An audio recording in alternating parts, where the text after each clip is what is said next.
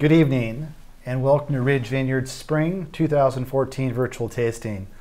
My name is David Amadia. I've had the pleasure of working at Ridge for the last 9 years, and I'll have the pleasure tonight of moderating the tasting.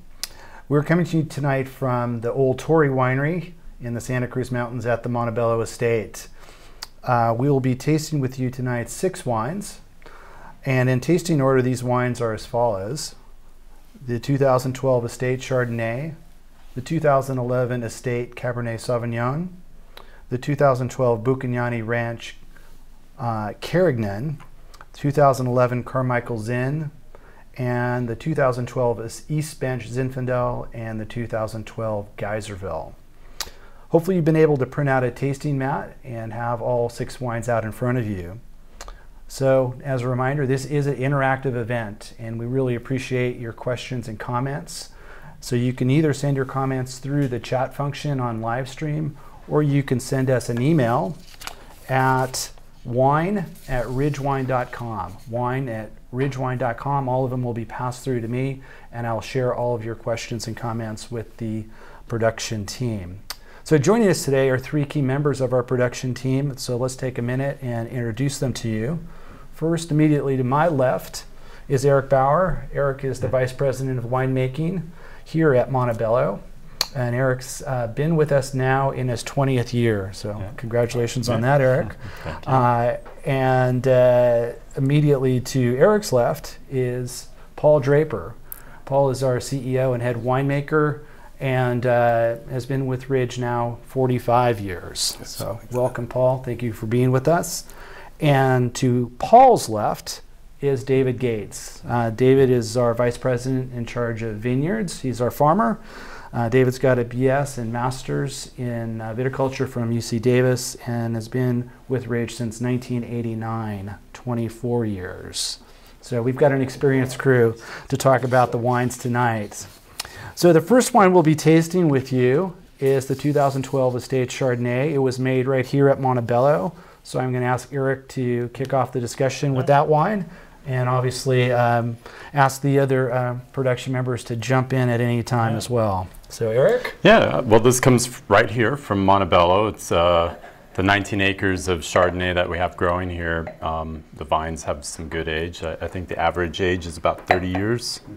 And they're all dry farm vines, low yields. And the 12 vintage actually was a year the vines came back with some good growth following 2 years of low yields.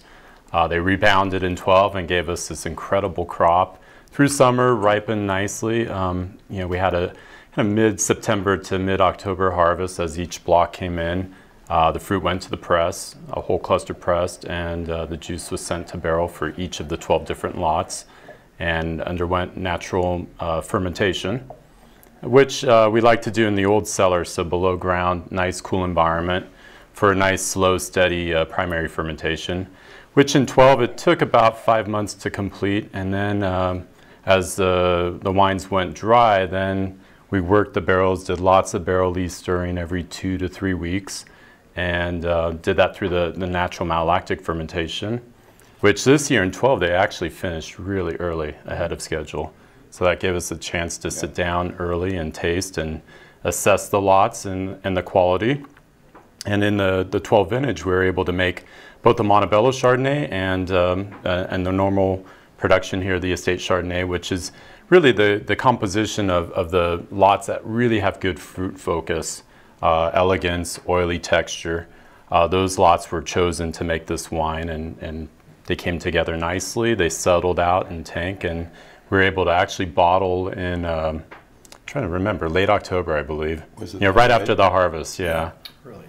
So, yeah, and it just has made a really beautiful quality Chardonnay, which, the style that we're going for in this wine is a Chardonnay that can be enjoyed in its youth. Does age pretty amazing, like the 97 you brought to we tasted lunch at lunch today. Yeah. 97, basically the Estate. Yeah, the Estate, yeah. And it was just it was gorgeous. Great shape. Yeah. Yeah, so this has got good acid and really vibrant flavor. Super fresh wine, yeah. for sure. And you were saying, Eric, it took 5 months basically for the primary fermentation. Which we like. We don't want the fermentation to go, and 3-4 weeks. I mean, a hot, fast fermentation like that can blow off a lot of the fruit esters and aroma, and you can end up with a wine that doesn't have much definition. Okay. So we prefer really a nice, slow, steady fermentation that takes its time. Keeps the wine very fresh, and the yeast, as they're undergoing fermentation in such a cool condition, they actually stress. And they can release a lot more of these really amazing essential oils to the wine. And typically, most vintages, there are a couple of parcels, sometimes the same ones, but not always, that are so structured and that are not as fruit forward and really are going to take time to develop, and we set those aside as Montebello. It's a small quantity, and this year this vintage we made 800 cases of the Montebello selection, which comes from some of the more stressed sites on the mountain. Does it, and how much more time in oak and how much more time in bottle will the Montebello get? In barrel, it was in barrel for another 7 months. Okay. Beyond the estate, and then now that it's in bottle, it's going to spend another year and 5 months, or a year and a half before release. So here in the United States, that wine will not be released for another year and a half almost. Yeah, September of 2015. Right. Okay. And even then, it's going to taste so young. Yeah. I mean, Montebello Shards, I mean, once bottled and in the market, I mean, they really start to open up when they're about 7 to 10 years old. It's hard to get people. I know, to do that with Chardonnay. Well, that's why you drink. Yeah, we hold it. Extra year and a half. Yeah, we hold it more time at the winery, and then this is kind of the wine, from this estate that you can drink young. And this was one of the earliest bottlings of the estate. Yeah. Often it goes out at least 3, 4, 5 months, maybe not quite as long as the Montebello, after it's been assembled. Yeah, and normally it's not this bottled year. in January, February. Yeah. And that was partially due to the fact that the secondary, the malolactic, went pretty everything moved along more really quickly. And that's not something you will force. You're just going to let nature take its course that's there. it, yeah. Yeah. We couldn't force it if we wanted. I know, no. I will take a fast malolactic fermentation year over. Yeah, some years where it's dragging out 16 months and it's still not finished. And, That's tough. yeah. That's a bit of agony, isn't it? Yeah. Yeah. But yeah, I mean, this is just a really fantastic vintage of the Estate Chard. Okay. And it's looking like the 13 in the cellar right now is shaping up very similar. Yeah. Well, they were similar vintages, 12 and 13? Dry years, Yeah. so below average rainfall. Probably the 13's got a little bit more concentration. Okay. Just the stress on the vines was a little more severe, and the berries were smaller, a little more concentrated fruit, and really high acid. I mean, it's high acid here, but the 13s have some impressive acid. Yeah. Okay. Interesting. Well, we'll talk about that a year from now. Yeah, a year from now. All right. Well, why don't we move to the second wine, Eric? And this is sort of the partner, the Estate Cabernet Sauvignon. This is the Cabernet coming off the 2011 vintage. 11. So the Estate Cab is coming from very select parcels on the mountain. We've got in total among all the Bordeaux varieties grown here at Montebello, anywhere between 34 and I think the number 43 different lots or pickings that we do. So every vintage, I mean, there's a core group of parcels that have always made the Estate Cab, because of the structure, the tannin structure that comes from the fruit, where it produces a more fruit-forward wine, softer tannin structure, where the tannins are much more integrated. And those parcels, as they come in, they're brought to the fermenter, carefully fermented. Tannins have to be managed closely because we really don't want to turn those lots into Montebello where, their tannin extraction is such that the wine, can't handle its tannins as well. Right. The tannins aren't coated and they show a little bit firm. So we really back off on pump overs, we press early, whole press wine out so that those lots really come together nicely as a Cabernet that can make a wine that's enjoyed in its youth. Then we have a group of parcels that always make Montebello, or virtually 90% of the time. Those are the lots that come in with really good structure that will support bottle aging for 50 plus years. And where the body can handle there's enough fruit, fruit coating the tannins, and the wine is much more integrated. Okay. And then you have the parcels that really depend on the vintage, the growing season. They can kind of, some years make Montebello, some years they make Estate. And so those are the ones in the winery that you really have to do a tirage early on. So as the fruit's in the fermenter, as we begin pumping over, we really taste carefully and decide at that moment which way they're more likely to go. So that if they are heading towards the Estate cab, that we do treat them carefully so that they don't over-extract. Well, imagine that's where 20 years of experience comes into play when you're tasting wines. Tasting 5 times throughout the day, deciding each pump over. And then, of course, the crucial decision once it's ready to be drained off, in the press as we fractionate, which fraction can come back. Because a press wine is a really wonderfully complex wine. Sure. It's just if you've got a free run lot that's already kind of right at the limit of where it can handle tannin. Right. Pressed wine added back could just push it over the line. So, and you have to remember that these are young, kind of raw wines. Right. So sugar hides tannin expression Very a lot. well, yeah. So acid brings out tannin expression. So you kind of have this yin yang that you're dealing with, trying to deal with that, and it's actually not as easy as Eric makes it sound. No, it's not. Yeah, there's a lot that we do. No, there's a lot we do in the winery. I mean, we try to get the tannin extraction to kind of coincide with the fermentation, so when it goes, as it's getting drier and drier, less of the sugar's coating, you can really see the true structure of the wine. Okay. So, for a big period of the time that the wine, that it's in the fermenter going, we actually don't even do pump overs. We do this thing of just circulating the juice under the cap, aerating, keeping the yeast fermenting. And then right at the very end, now that we're down at a close point of dryness, we can do one last pump over at the end, and that's where we can sit there at the fermenter as it's being irrigated through the cap, tasting and be able to cut off as we feel the wine really fills out. And when we do the assemblage of the Estate and of course the Montebello, we also look to see if we were successful in cutting off in time. And typically there are always a couple, maybe 5 or 6 parcels where in that first assemblage of the Estate or the Montebello or both, we will say, okay, every time we try to add this parcel, it takes it over the line. And at that point, we will do a trial fining with fresh egg whites to see if we can just change, not so much bring the tannin down, doesn't seem to happen, but change the texture of the tannin. And then we'll do that, whether it's one egg or typically with early fining, it's whole. It could be a dozen. It could be a dozen, literally, because early on, 6 eggs barely affects the wine. And then we'll try it again in May in the second assemblage. And almost always, those tannins have come into line and we can use the wine. It'll actually bring up the assemblage. But we also blend in this wine Merlot, and in this case there's a little bit of Franc and Petit Verdot, and the Merlot really helps also round out the mid-palate. Okay. But when we do that, we do it blind. By blind, and it's really whatever. It's Merlot for sure. We may say, God, that's got to be Petit Verdot, but we're not sure, and does that wine taste better than without it? Does it without that parcel? So that's when you're doing the in and out. That's what we do with Montebello assemblage, and the same with the Estate cab. We taste through the lots without knowing whether it's Cab, Merlot, Petit Verdot, Franc.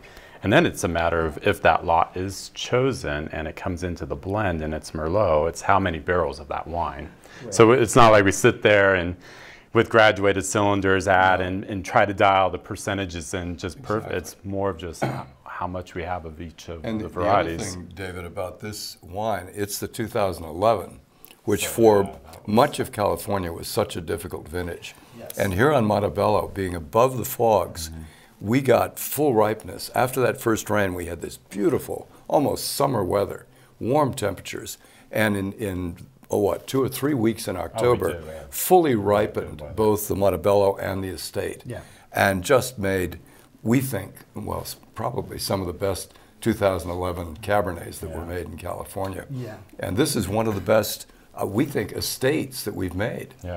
Yeah, so that, I mean, that's one of the questions that's come through right now, Paul, is, how did the 2011 vintage differ at Montebello versus the rest of Northern California? It was location. It was Yeah. I mean, the elevation. as severe rains as the North Coast. Right. Okay. And also during the summer when there were really these heavy, much wetter fogs than usual all over California, but in the North Coast and down here below us, our elevation at 1,400 to 2,650, 2,670 feet. Yeah.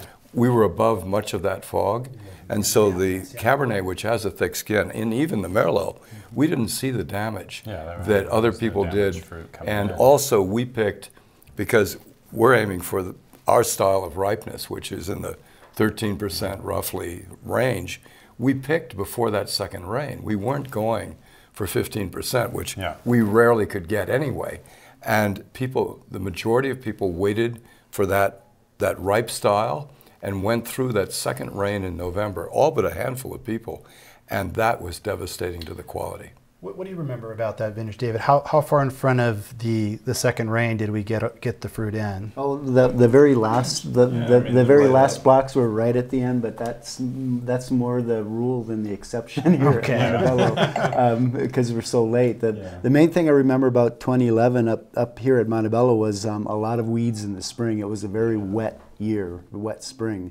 And so we had to do everything we could to keep those weeds from overtaking the vines. Running the tractors constantly knocking weeds down. Yeah, and it was almost like every weekend back. it would rain. So but I think the last of the rains came in like July. Yes. Yes. Just right around bloom, so we had a little bit of shatter in Merlot. Yes, especially Merlot was more affected than Cabernet in the 11. So the 11 is not a Merlot year in the Montebello, for example. Yes. Yeah, it's only 8%. Yeah. And here it's, I think, 14%. But interestingly, a cool vintage 2011, we're looking at 13 degrees alcohol here in this state. Well, there was that late season heat. So after that early October rain, then we had just 3 weeks of 85-degree weather, and that's really what matters the most, I think, with quality. If the rest of California and Cabernet were willing to make a 13%, style wine, they would have had a really quite nice, excellent vintage. Yeah. And instead, it was really unfortunate. Yeah. Well, good. Yeah. Good. So why don't we move forward to our third wine, which is the 2012 Carignan from the Buchignani Ranch. And David, can I ask you to speak to this wine? Sure, David, thanks. So the Buchignani Ranch Carignan comes from Stan Buchignani's D&D Ranch, and it is located in Alexander Valley on Dutcher Creek Road, up close to the town of Cloverdale. So it's in the northern end of the Alexander Valley on the warm side. And Carignan loves that. And these are beautiful old vines planted in the 20s, 30s, 40s, and the last little parcel in the 50s from Stan's grandfather, his uncle, and his dad planted these out. So was his uncle the one in the 40s then? No, that was his. Yes. Yes. His uncle and his dad were both farming it. Yes. Okay. And Stan has been taking care of this ranch for the last, I believe, 25 or 26 years. And we've been making this wine since 1999, and very happy to have it. It's a great spot for Carignan, and mainly because the heat keeps the Carignan in check a little bit because it's a big vine, and then it's up on a little bit of a ridge. It's at the very head of Borelli Creek. And there's always wind that's going in between. There's the Dutcher Creek Road is kind of a connector from the upper end of Dry Creek Valley to the upper end of Alexander Valley. And wind follows that road quite a bit. And so that also helps put some stress on the vines. So very small berries with this Carignan. And unlike our Cabernet Merlot grapes here at Montebello, the Carignan that we grow and produce wine from is fully crushed on the fermenter, so because it doesn't have the same amount of tannin as Cabernet. Juicier berry. Absolutely, yeah. Okay. And these are typically a lot shorter fermentations, anywhere from 5 to 7 days on the skins, and then you get them off. This was made at Lytton Springs with John Only, taking care of it, and since it's been about 5 years now that we've kind of helped Stan with the picking of these grapes. So we go in over usually 2 or 3 days to pick off. He's got a little bit of Zin and then a lot of Carignan on the ranch. So we picked that ranch out over about 3 days. Before that, it was Stan with his crew of, usually he'd have about 10 guys, and it was almost, you could set your watch to him at 10 o'clock in the morning. He'd come in with 1 load of grapes, about 5.5 tons, and then at about 1:30 in the afternoon, he'd come back with the second load, and he would do that over the course of a week or so to bring in all the grapes. And yeah, it's fun. I kind of miss that because I swear you could set the watch to Stan. But on the other hand, now we can get ideal ripeness. Yes, Instead, with Stan, it was starting out and then getting riper. The last Every loads day would was a come little right. different, Yes. And David, you mentioned that it's on this edge of Alexander Valley. Yes. And that's Alexander Valley appellation, not the valley. The valley ends, it goes up against the hills at Geyserville.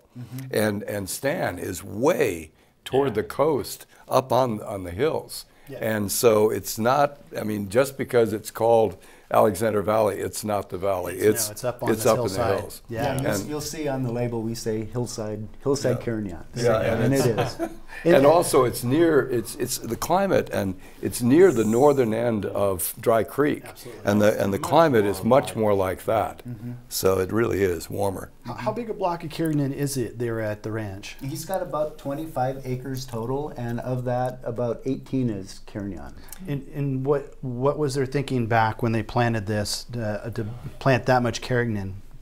You know, the oldest vines are almost pure Carignan. Now there are some, of course, you know, we talk about mixed vineyards quite a bit, and the oldest ones have a few white vines in amongst them, and every now and then a Zinfandel and that's the very front Carignan that we call it. And then that was during Prohibition, so they knew what was growing, you know, what would do well in that, and what they wanted was not necessarily a specific variety, but something that could handle the heat and the acid. And then in the early 30s, they planted Zinfandel block, and those are they're a little bit more mixed as well. They're still about 98% Zin, so.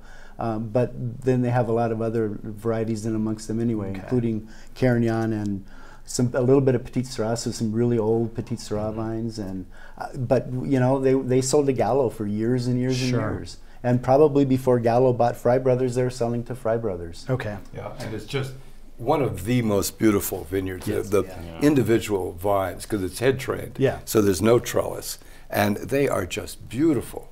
And what he tills. Everything, right? No cover crops. So consequently, it's just immaculate. It's really beautiful. Nice stony soil. I mean, the vines are tall too. I mean, it's like walking in an orchard. I mean, Carignan grows really, not quite, but you know, pretty tall vines. That's a big plant. Yeah. Paul, here's a question that you might be able to field. It's what prompted Ridge to start making Rhone wines as opposed to Cabernet or Zinfandel? Okay. Basically, I'll focus on Carignan. Or as the old California growers call it, Carignan. And so the reason was that because our old Geyserville, old Lytton Springs, and basically any of our old vineyards, almost all, are mixed plantings, these field blends that were this really intelligent thing the old growers in the 19th century, the 1890s did. To give Carignan giving acid, Petite Sirah giving depth of color and tannin, all of them, both those giving a more complex flavor to the Zinfandel. We wanted to show everybody, because we were making in those days, and of course still do, a Petite Sirah, to show them what was in those Zinfandels. What did the individual things like Petite Sirah taste like? And in this case, the Carignan.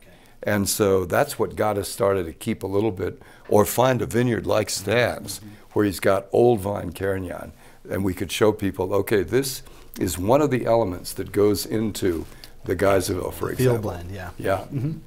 Okay. Well, good. And David, do you want to take a moment also while we're talking about older vines to talk about the Historic Vineyard Society and what that is and what your role and Ridge's role in that is? Yeah, the Historic Vineyard Society is a kind of ad hoc nonprofit started up a few years ago now by people like Ridge that were interested in trying to document and hopefully preserve old vineyards. So the first thing we had to struggle with was what is an old vineyard? There's no definition, no legal term. What is old? What is an old vine? So we picked up the word historic because we're looking at not trying to say old and not say ancient vines or anything, but there is history there. And then we decided that 50 years would be a good working term for something that has outlived usually 2 generations of owners. So it's made good enough wine to stay in the ground over a 1 or 2 generation turnovers. And then the other thing is that's about between 2 and 3 lifespans, average lifespans of a vineyard in California. It's currently now less than about 17 years. Which means that people take vineyards out in 17 to 25 in 17 years. to 25 years. So a 50-year-old vineyard is giving different character to a wine than 17 or 20-year-old. Absolutely, and the neat thing is the stories of the people that have taken on these vines and taken them over, and those stories come from the owners. It comes from the caretakers that are farming them, and it comes from the wineries that choose to present them to consumers that might want to buy it. So, one of the main goals, besides documenting old vineyards throughout the state, is to try to kind of work with the legislature to see if there's a way that we can help protect them. Okay. Maybe make them historic landmarks or something like that. But that's still a very big work in progress. So good luck with that. Yeah, really. So David, of all the old vineyards, historic vineyards you've found, Zinfandel or mixed Zinfandel vineyards that are predominantly Zinfandel or more than half Zinfandel, what percentage of all the old vines do they represent? 90 plus. 90 plus. So yes. The grape that made such fine wine from back in the 1890s on, that it could not be taken out even during Prohibition, right, when you couldn't make wine. Zinfandel, 90%. That was what was saved. And, Cabernet was not saved. No. We didn't even have Chardonnay in those days. So on. Zinfandel was the one that was so prized they kept it. Yeah. So that's interesting perspective, isn't it? Yeah. Yes. So a question about pulling out of vines that's come through, David. Why would a vineyard owner pull out vines at 17 or 20 years of age? Oh, it's all about economics. Sometimes they decline because they were put on the wrong rootstock, or there's a new disease that has hit the vines and they're no longer economically viable. A great example of that is Petit Syrah versus Cabernet in Napa Valley. Petit Syrah gets a very high price in Napa Valley, and that used to be, up until the 70s, was the black grape with the highest acreage, the most tonnage was Petit Syrah, much more than Cabernet. And even despite that high price, for Petit Syrah, Cabernet gets a better price and has more buyers for it. And you can get better tons per acre on Cabernet than you can on Petit Syrah. And there's just looking at it objectively, there's no reason to plant Petit Syrah in Napa Valley, or to keep an old Petit Syrah vineyard in the ground in Napa Valley. It's for the cost of land and try to get a return on your investment. You need to plant it to Cabernet and pump up the yields and sell it for. What is 1 ton of Napa Cab going for? Well, I mean, 5,000 to 7,000 a ton. No, higher. Even higher, yeah. The average is around 10 grand. Wow. It's insane. And so the economics, basically the reason to tear them out, you started with it, is that after 20 years you may not be getting as much, you can't push it as high in terms of getting high yields and therefore a lot of tons as you can with the younger vines. So you take it out, plant younger vines, and they will give you more crop. Yeah. And also, so it's not quality driven though. Oh, no, it isn't. And there's also the more you push a vine when it's young, the less long it will live. So it's almost, I wouldn't say that there's only so many tons the grapevine can give you in its life, so you can either get them all out in a short period of time or spread them out later, but it's almost that way. So if you overwork somebody, it's Yes. not going to live as long. Exactly. So. All right. So why don't we move forward and look at our fourth wine, Eric, which is the 11 Carmichael Zinfandel. So yeah, from the cool growing season of the 11 vintage. And so the Carmichael Ranch is a connection to Geyserville, but it's a section of the vineyard that's in a really dense clay soil. Okay. You know, it runs out, and the Geyserville is made up of the parcels that are on this beautiful alluvial soil. And yet these blocks of really nice old Zinfandel vines fall in this really heavy clay section of the ranch and makes a very different wine. Very soft texture, different acidity. You know, the Geyserville is where we have really good firm acid, but yet from this section here, you know, it's more typical Zinfandel, which is a higher pH. You know, it makes a very soft wine and beautiful fruit and complexity there. And now in the 11 vintage, being this nice long growing season, you know, we picked right before the rains and got the fruit off, and it came in with moderate ripeness. So it's made a beautiful Zin at the low 14% alcohol range. And again, just has this amazing fruit. There's some field blend varieties in there as well. So dominant Zin, but then a little bit of Carignan and Petit Syrah. Okay. And just looking at the glass, having swirled it, the glycerin, the richness on the side, it's just, for an 11 to be this full, rich, and yet not to be, you know, so tannic or so have so much acid that you can't approach it. Beautiful, young, wide. Yeah.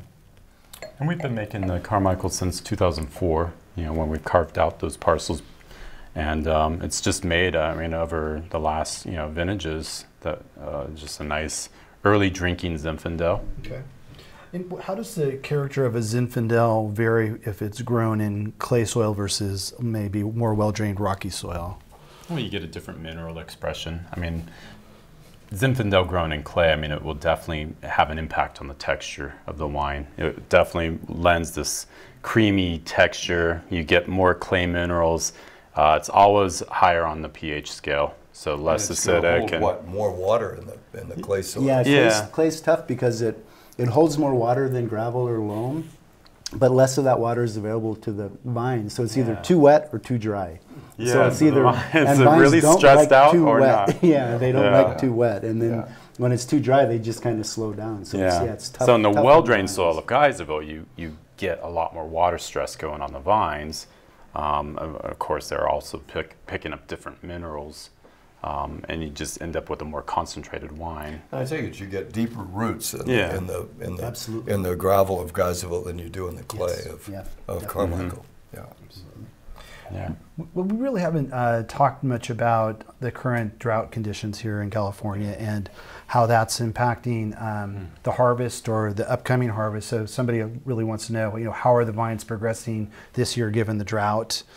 And I'm a lot more happy now than I was 2 weeks ago because we've actually had quite a bit of rain. Quite a bit, David. Say how many inches. Well, so we went here at Montebello. We went from about 3.5 inches. Now we're up to 11 inches, and our usual normal, whatever that means, is 30 to 35 inches per year. So we're not by any means out of the woods yet, but it's a lot better than we were looking at. So, and all of this rain, or most of those inches of rain that we've received recently, is pretty much available to the vines. The weeds are taking a little bit, but we're actively doing our cultivation now, and so that will really help the vines. They were so dry this winter when we were pruning in January and February. And in Sonoma, we're a little bit better off, but we're about 17 or 18 inches up at Lytton Springs and Geyserville, but we usually get 35 or 40 inches there. So we're not out of the woods yet by any means, but like I say, I feel a lot better now. Yeah, better shape than in 13, I mean, we had the 20 inches of rain, but it was all in December. Yes. So once the season was underway, the ground was severely dry. It was very dry in 13. All the way through summer. Yes. Well, most people know that, you know, California, the time when it's green is the winter. Yes. It hasn't been green. And now, just now, in the last few weeks, with a little bit of water, finally California is green. And you know, we're hoping it's going to get us through August and September as the water that we're getting now gradually drops. We hope not below the root system, but that's when we get water stress. I mean, this is not helping us with the drought, because all of this water is just in the topsoil. It's not really going down into replenish the aquifers or anything. And the snowpack is still, which California relies on, is still very low. But it's better than nothing. And what are you doing viticulturally right now, David, to sort of mitigate or to deal with the drought conditions? Are you doing things differently in the vineyard than in a normal year? Well, yeah, a little bit. It's the timing is what's different. So in a wet year, we delay our mowing as long as possible and our cultivation, weed control, to try to let the weeds sap some of the vigor from the vines. In a dry year like this year and last year, we cultivate as early as possible, and so that we eliminate as much competition with the vines as we can, so that they get all that water, they get all the nutrients. So going into this year, if let's say we don't get much more rainfall than we have now, how does that impact the type of crop load that you might want to carry in this type of year? Yeah, so for sure we will be watching crop levels. We pruned a little bit harder this year because it was so dry, so we'll get a little bit less yield anyway. And then if the weather isn't cooperating with us, so we don't get much more rain, then we will probably be dropping more crop than we usually do. So yeah. And the other thing, David, is that as most people know, we don't irrigate. That is the only vines. We don't have any reservoirs. We're up on top of a mountain, and so the only vines that get any irrigation are young vines. And most people know that in California, whether you plant a rose bush or a vine, if you don't water it through the first 5 summers at least, until the roots are down, it will die that summer. And so we have to drip irrigate the young vines. But once we're out there at 5-10 years, we can stop entirely. And the vines here have not been irrigated since they were that age. So don't take this wrong, Paul, but you're one of the few people who was making wine in the 70s when we had our last big drought. Well, I mean, what do you remember about those years, and what was the character of the wines that came out of those vintages? Well, it was really 76, 77, and it was serious, and I'm shocked that the state or the local counties have not put in what the rules on how much water an individual family or certainly can use that were put in back in 76, 77. And I don't quite know why, and I think it's really a mistake. But in any case, it weakened the vines. And we really saw, part of it was that our timing was nowhere near, we didn't have David yet. Our timing wasn't as good on looking for and controlling mildew and so on. And so in 78, but then 79 and 80, but 79, the vines were weak enough that we really saw damage and low yields and problems that it took a year or two to come back from that drought because there was so little water, the vines were literally weakened.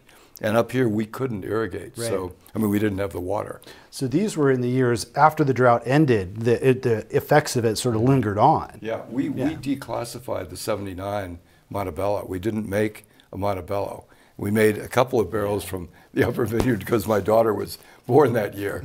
But, and that was some of the only vines that really were in balance. And 80, luckily, I just had 80 the other day from a really good cellar, and was amazed that it showed quite beautifully, because we always said 80 was not one of the finest vintages. It was good, but I was just astounded. We are so critical of our own vintages that, you know, we say, oh, that was a great vintage. That was good, but not good enough. 80 actually is showing okay. So this is a question, David, from the barn about the warm January that we had, and the early bloom. Was that a concern, or is that a concern? The main problem with January was, well, that the warmth wasn't necessarily good, but it was so dry. That was the biggest problem. In January we really hadn't had significant rain, and since the June before, and really good rains from December of 2012. So the soil was pretty much bone dry. The vines were, then they know that they're dormant, but they're still, they're still alive. So you pruning the vines in January, the pruning weight was probably half of what it should be because there was just no moisture in them. Okay. So that's tough, and you can get buds to dry out from that. It's just what vines do in response. The warmth of January didn't necessarily make us have bud break any earlier, and I would say our bud break was a little bit early this year, but it's amazing how uniform it was when it actually happened. So it was after that, so the ground was dry.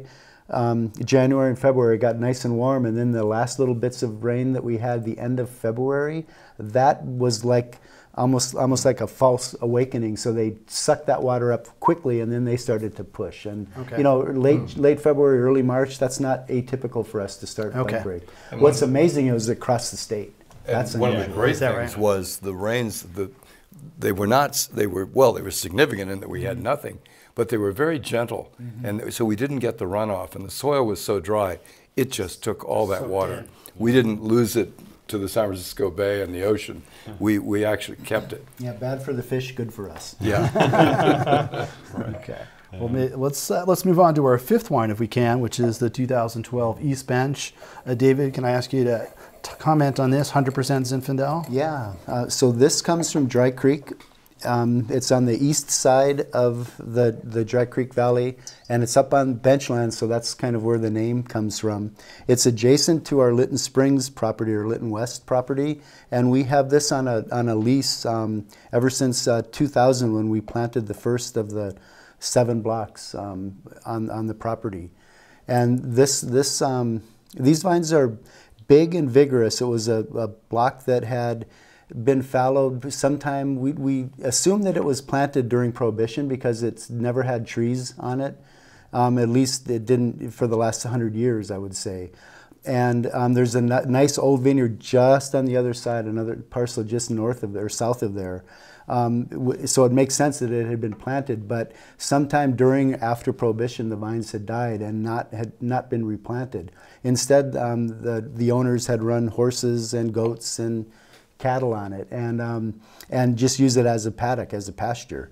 And as a consequence, the soil is well rested and the vines are very vigorous. So this is almost like the youngest vines on the Whitten Ranch, where we get really good yields even with dropping half the crop on the ground. So because it's up on the bench, it's fast drying soil. The fruits tends to ripen on the early side, so we can get it in. It's one of the first blocks to be picked.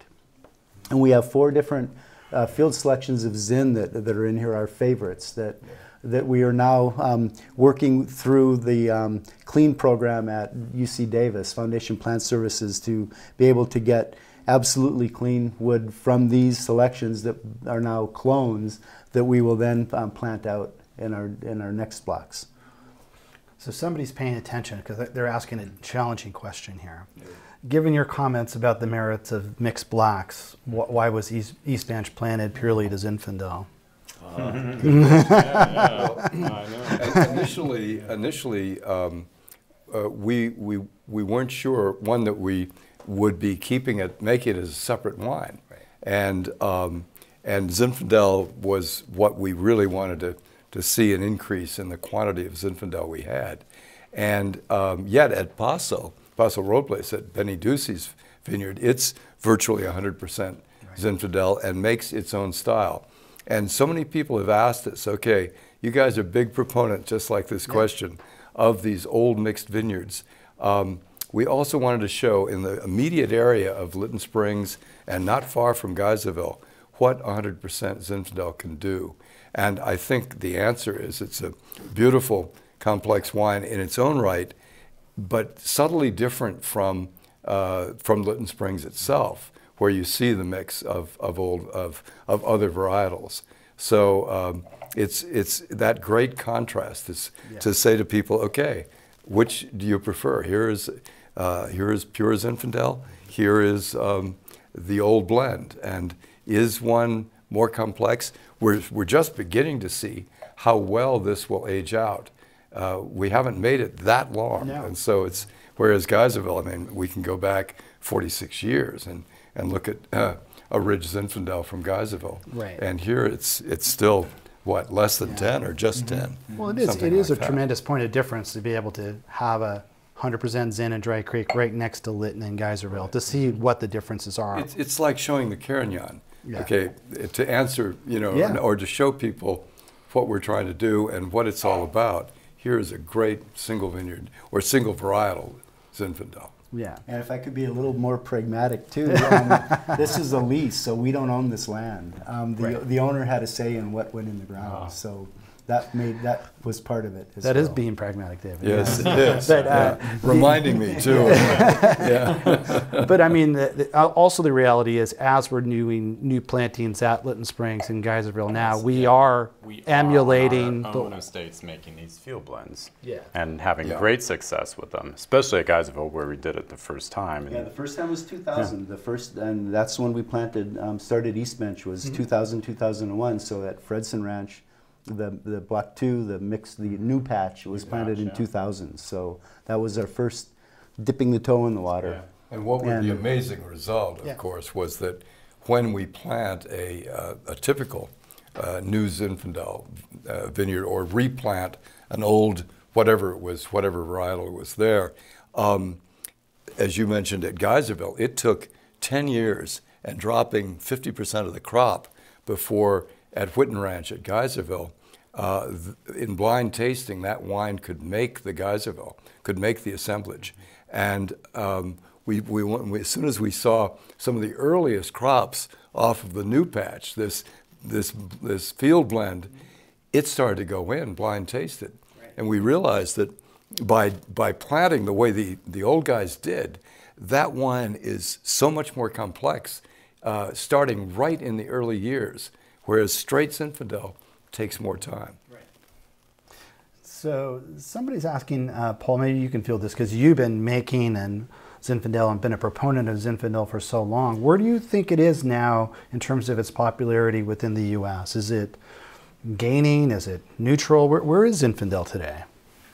Well, that's a good question. I think, and David, you're part of this, and that is that, well, I'll go way back to the 70s when Zinfandel really first hit not so much Ridge Zinfandels too, hit the national market. And the people that were making it suddenly had a really good market developing.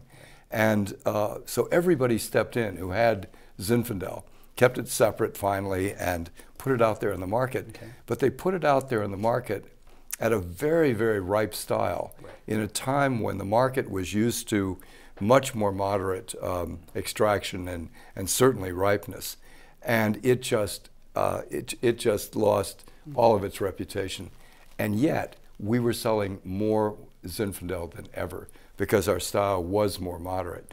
It really, it's hard for me to say except that Ridge Zinfandel, here and overseas, I mean the UK for example, incredible. We cannot supply this market or the UK, and we have no intention of trying. That is, we're going to stay the same size we are, but the demand for, we think, fine Zinfandel we see is greater than ever. Now, how do other people feel? And do you have a feeling about the popularity of all Zinfandel?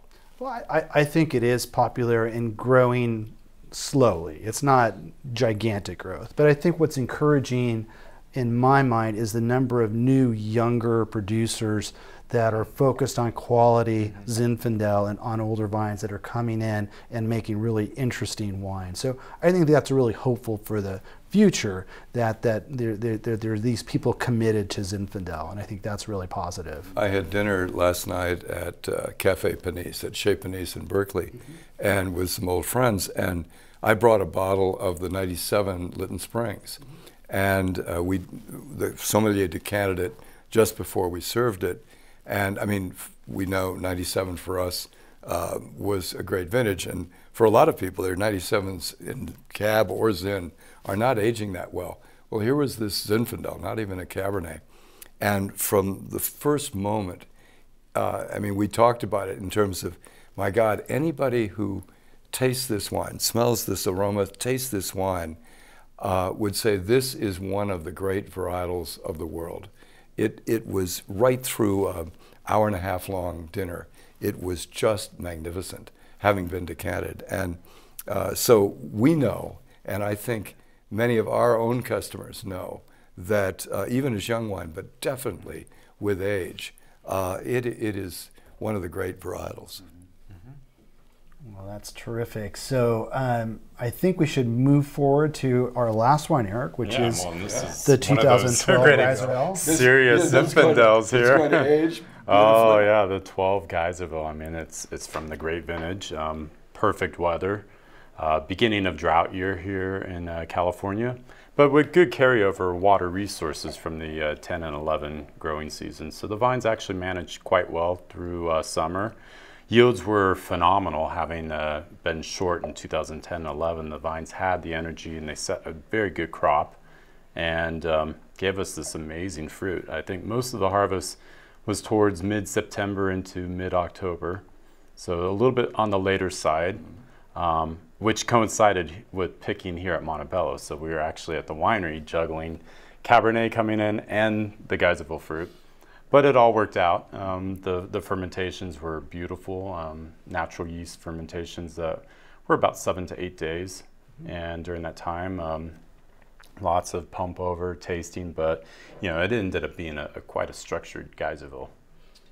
It is. Yeah, particularly from, you know, somewhat of a warmer vintage. It still has this great structure and a lot of dark fruit to it. Yeah. And good acid.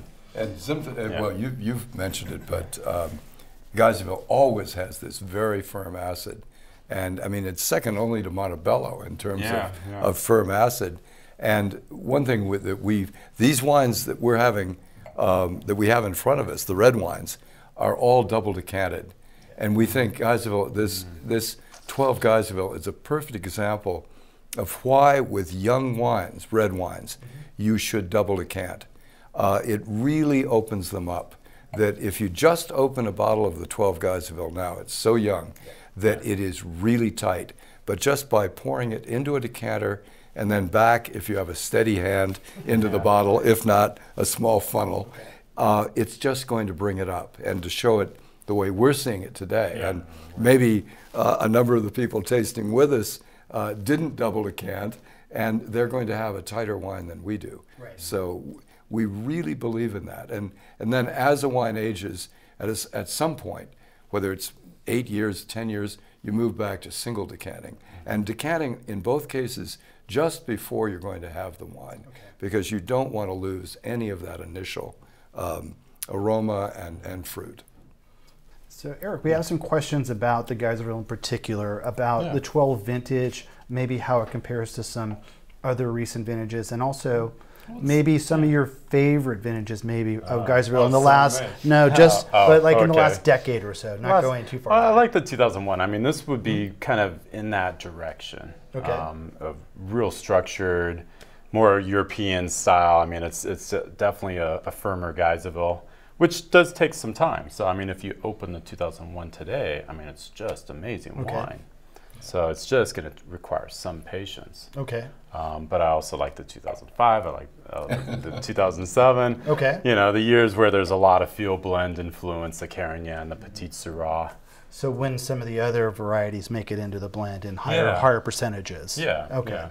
And so 2005, that was a larger crop, but a cooler vintage, right? It was, yeah. It was a nice summer, though. Yeah. Really. Yeah.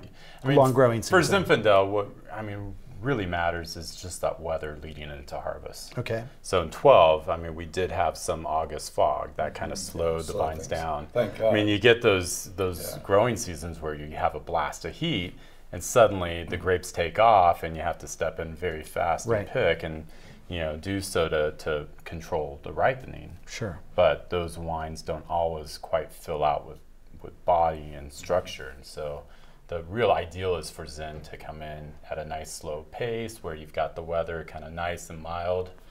And we saw that in 12. We did, yeah. And we had a little bit of burst of heat, but it was really right in the days of the harvest, which really helped with the flavor development. And one nice thing to say is that you know, 11 may have been problematic for a lot of people because of the rain and the fogs and just the difficulties. 12 for virtually everyone was just a beautiful California vintage across the board, and 13 again, maybe even better for a lot of people. Just both of them great vintages. So California as a state has had in a row, in a time when Europe is suffering from lesser vintages. Well, we were due for a good vintage after 2010 and 11. 10 and 11 with its difficulties, but really for all of California, these last two vintages have just been great. I think as a wine, we're feeling very good that we have two solid vintages in the house that we're ready to release to the public over the next 2 years, and good for consumers that they're going to have good wines to drink over the next 2 to 3 years as well from California and from Ridge. So that's certainly good news, and hopefully the drought won't have too big an impact, and we can have a good 14 as well, right? It should be. Yeah. And with a very wet winter, we hope this next year to replace the aquifer. As long as it starts in November, December. Not in September. Yeah. Well, if we're putting in orders, you might as well. Well, I'd really like to thank David, Paul, and Eric for joining us tonight, and for their enthusiasm and for their comments. And thank you to our audience for joining us for the tasting this evening. We'll look forward to seeing you in the fall when we do our fall virtual tasting. Until then, cheers and good night.